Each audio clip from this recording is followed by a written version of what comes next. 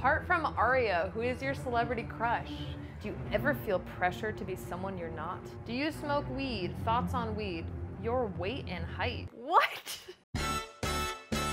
What's up everybody, it's your girl Merle, and I'm here in my YouTube channel where I live now, sometimes. I figured a great way to kick this all off would be to just answer some of your questions about who I am, what I'm all about. So I posted on my Instagram, people sent in questions, and today I'm gonna answer some of those for you. Favorite movie? My favorite movie is Rocky Horror Picture Show. I love it. I think it is revolutionary for its time. I love Tim Curry in drag. How do you tell or explain to friends and family you've known forever about going vegan? I really thought I was gonna get more pushback for going vegan, and people were pretty cool about it. When I first started going vegan, I told more people to hold myself more accountable. Just don't put too much stake in other people's opinions of your diet. As long as you're not pushing your diet on other people too hard, you have nothing to feel ashamed about. Be proud. How well do you know Ariel? Oh my God, that reminds me, on the way to camp when I was younger, my mom would drive me and I'd be sitting in the back seat and I would just love to pretend to be Ariel. We would recreate the scene where Ursula is stealing Ariel's voice. I was all, ah.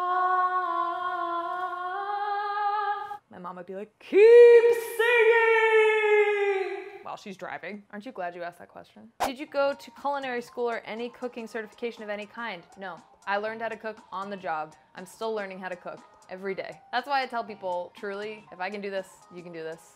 How did you accumulate the courage to leave New York and come to LA? I decided that it was going to be more devastating to continue life comfortably with what I knew than it was to take a chance on something more. I mean, it took me a year and a half to make that decision. It seemed like a split decision, but it was actually building and building and building for a while. But I'm just so happy that I did. How do you know when to finally put your trust in someone relationship-wise? This is more of an advice question. Trust is something you do. You have to make an active choice to trust someone every single day. If you don't trust someone right now, start looking into why. The best way to put it is like, if you feel like you need to go through someone's phone, don't bother, because there's definitely something in there you don't want to find. You know in the back of your head if somebody is being honest with you. Usually. I mean, don't get me wrong, there are some manipulative sociopaths out there. I'm certainly not blaming toxic behavior in relationships on the person who's with the toxic person, because I've been in a toxic relationship or two, but I did see red flags along the way. Where do you see your career going in the future? I want to do a lot of things.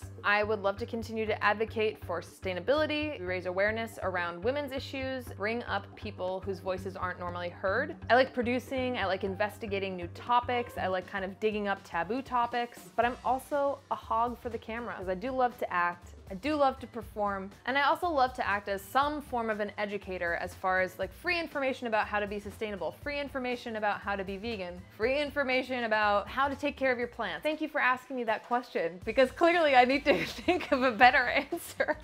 I would like to continue to have creative freedom to shed light on topics that I find are interesting and important, whether I'm in front of the camera or behind the camera, or both.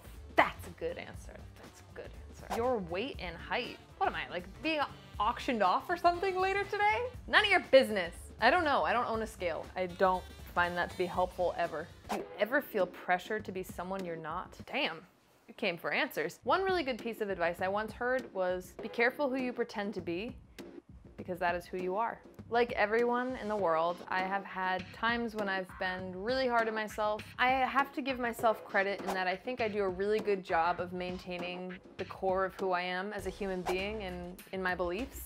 But yeah, I feel that pressure. Any fears or phobias? By the way, I love you. Thank you, Joanna, love you. Yep, I have a couple phobias. One is of static electricity. Hate it, can't deal with it. And I don't like popping balloons, just hate it.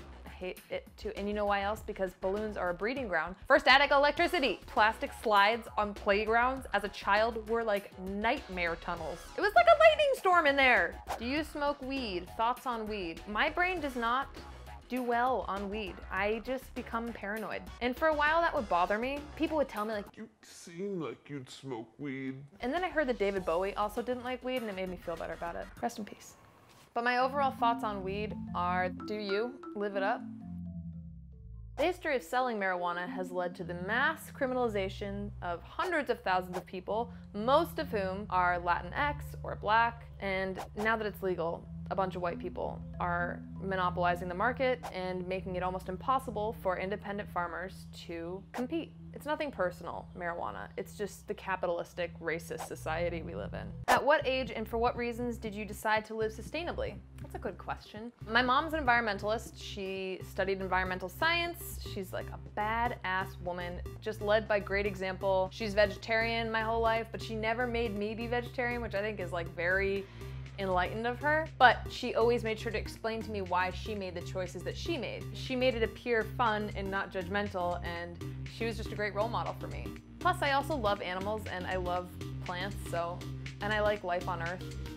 It is a privilege to be sustainable. It is a privilege to live eco-friendly. It takes time, it takes money, the education about it. I also believe that with the privilege I've grown into and grown up with, I have a responsibility to use my resources and use that privilege in a responsible way. Apart from Aria, who is your celebrity crush? This is a juicy one. I guess Adam Driver is probably one of my celebrity crushes. You know, he's just odd in the right way, but I like him. Would you collaborate with other inspiring foodies? Yes, I would love to collaborate with more people. Come at me. If you're watching this, let's collab. Okay, so now you know a little bit more about me. Please, please, please, if you enjoyed the video, please like and subscribe and click the little notification bell so that you can know anytime I'm coming back here to chirp away at you. I will be doing another one of these videos with Aria where we will be answering your questions together, so stay tuned for that.